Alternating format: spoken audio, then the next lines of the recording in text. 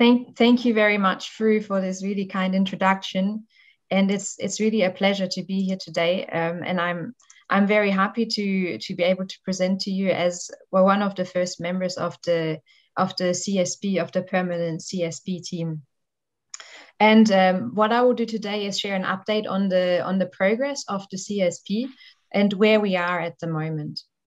But before I dive into it, I just wanted to say that I really wish we could all be in Annecy together today, rather than most of us joining probably like me from our computer screens across the world.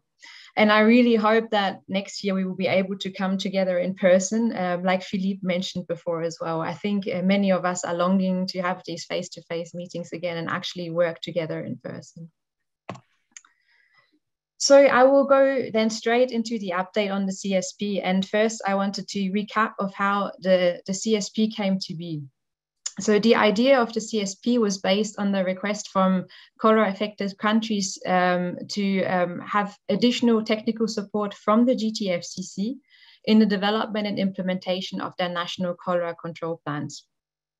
And in 2019, the GTFCC endorsed this idea or this concept to establish a country support platform as an operational arm of the GTFCC and provide this support. And last year, as Philippe has already mentioned, and you as well, Fru, the GTFCC officially announced that the International Federation of the Red Cross and Red Crescent Societies was selected to host and manage the CSP in close consultation with the GTFCC.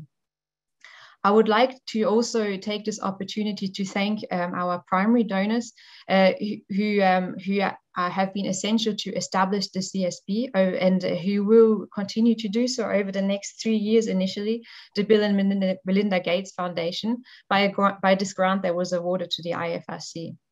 And I would also like to mention other donors, such as the Swiss Agency for Development and Cooperation, who are entering into similar grant agreements with the IFRC to support the CSP. And we're also working on agreements with the Wellcome Trust to be awarded to the British Red Cross, which is under negotiation, and that would specifically support the cholera research led by the GTFCC. And this, you have seen this chart many times before, and also Danielle has just shown it. And basically, the part that is more orange in this graph is the part of the GTFCC that we all know very well and have worked with a lot in the past. And then the addition that has joined in October is the CSP. And the idea, as I mentioned, is to function as an operational arm of the GTFCC and hosted by the IFRC. And the mission of the CSP is very much what the name says, it's country support. And for this reason, the majority of the CSP staff eventually will be located in countries. We will start small, but there is a plan of expanding progressively. One of the questions that we have heard a couple of times was in regards to how countries were going to be selected to join the CSP and to host an in-country person as the program manager for the CSP. And the approach that we are taking is a phased approach to stepwise roll out the support, which will allow us to adjust our way of working in the operational model and very much learn from the experience that we have as we move along. And the countries, of course, to initially host these program managers were chosen amongst the 47 cholera-affected countries that have been identified in the global roadmap. And we've tried to follow the recommendations that have come out from our meeting last year in October in one of the breakout sessions on how to select the countries initially. And there were 4 criteria that we primarily used. The first one to serve as a proxy for the burden of cholera, and that was based on reports of cholera cases to WHO in the past 3 years. That doesn't mean that other countries aren't at risk of cholera, of course, or have been affected in the past. Well, but we try to focus initially on cases, on countries that have had cases reported in the past 3 years. The second criteria that was used as a proxy for country commitment to the roadmap and the goals of the roadmap, which was also identified last year in one of those breakout groups or working groups as a very important criteria to obtain additional support. And as a proxy for this, we looked at whether the country already had developed a national cholera control plan or engaged in the process of developing one, or if hotspot mapping had been done or an engagement in this process had already occurred. So this helped to narrow down the countries to those that had already shown a commitment to the roadmap. This still led to a lot of countries being included, of course, because many countries have already engaged. So to further narrow that down, we looked at a proxy for experience with practical implementation of control activities. And of course, there are many activities to choose from, but one of the ones that we chose was whether the country had experience with implementing OCV campaign in the past. In that case, we were left with 6 initial countries that fulfilled those criteria, and we tried to reduce it down to 4. And the other criteria that we then took into account was the actual context, the country context, and initially decided to include countries with a more challenging context that may hamper programmatic implementation of the roadmap goals, such as conflict in the country. So this next map that you can see is, in addition to using those criteria, we also wanted to ensure that there was an appropriate geographical kind of coverage. And we've separated, or we've bundled countries together into 11 hubs based on their geographic location and size, trying to make sure that they were not too large to dilute the support. And these hubs may be adjusted depending on the needs that we all identify together over the coming years.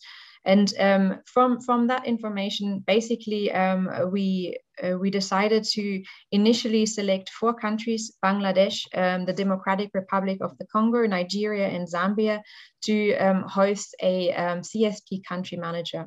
This CSP country manager will be based in the country and to work very closely together with a national counterpart that has been nominated by the national authorities to coordinate the support to that country where they are hosted, but to also work with other countries in that hub as required and if requests are received. So I think that's a really important point to mention, that the CSP support is not just to the countries hosting a CSP country manager, but the idea is that it's also to the surrounding countries in the same hub. And progressively over the next year, we're hoping to expand the country support through establishing additional hubs with in-country CSP support officers, as well as required to provide short, medium, or long-term deployments in countries according to the needs that are identified by the countries, and to provide remote support as well if needed. I would also like to give you a little bit of an overview of the structure and where we are with recruitment of our CSP team members. So of course, as mentioned before, as the operational arm of the GTFCC, the CSP coordination team will be working very closely together with the GTFCC team in Geneva. Within that coordination team of the CSP that is hosted at IFRC, there will be 4 main members in that team. Our NCP coordinator, Thomas Mollet, who Fru has introduced just before. And within Thomas' team, there will be 3 members. One who will primarily focus on NCP coordination, and that will be my role. And then somebody to provide a country technical support coordination to identify and mobilize expertise for countries as required. And that is Anne-Sophie Borsch, who has also been introduced by Fru. And then a third person in this coordination team in Geneva is an advocacy and resource mobilization officer who will very much focus on exactly that, resource mobilization and advocacy, to support the implementation of NCPs, which I think was a question as well that has come up before, if there would be support towards the financing of NCPs. And there is a role that is specifically looking at that. This position had to be re-advertised, unfortunately, and we are hoping that that person can join us very soon.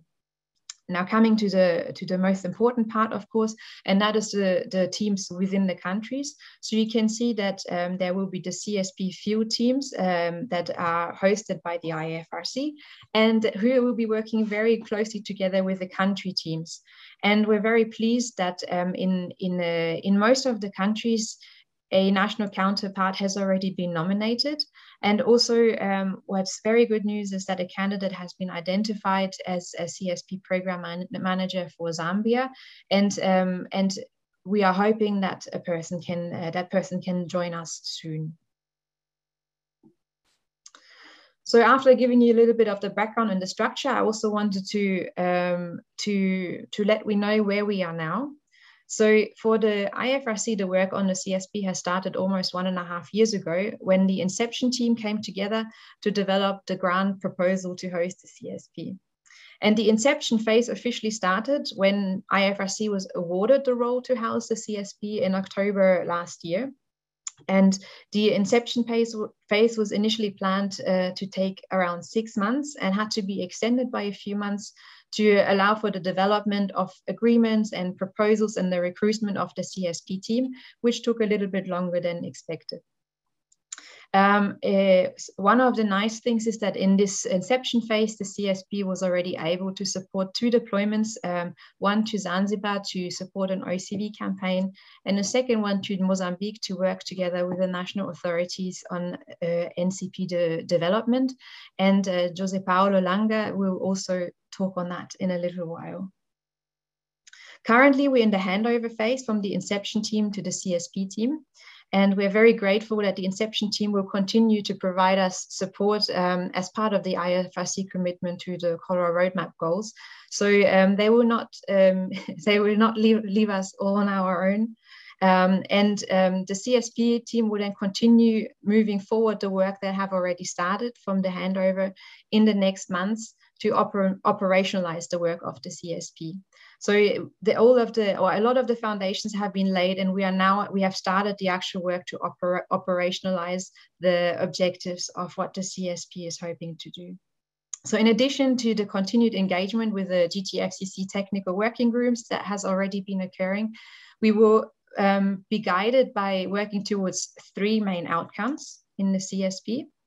And a lot of our work is structured around that. And you may already see that there is a familiarity with the 3 roles that we will have in the Geneva team that focus each on these outcomes.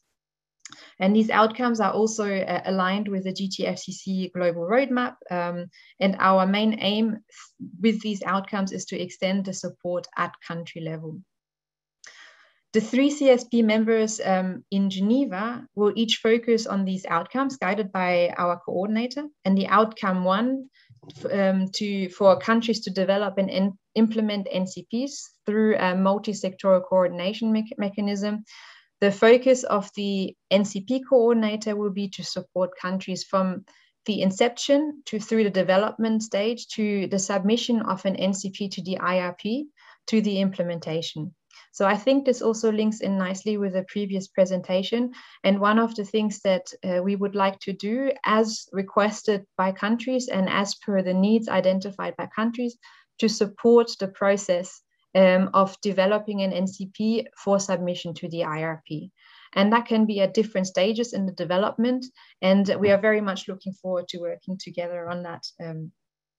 We believe that there's an added value to have this position at the global level in Geneva, and that would be to share and exchange country experiences by keeping a global overview of the NCPs that are under development and or being implemented, and to benefit from the lessons learned from different countries. The second outcome for countries to mobilize resources towards the funding needs identified in their NCPs.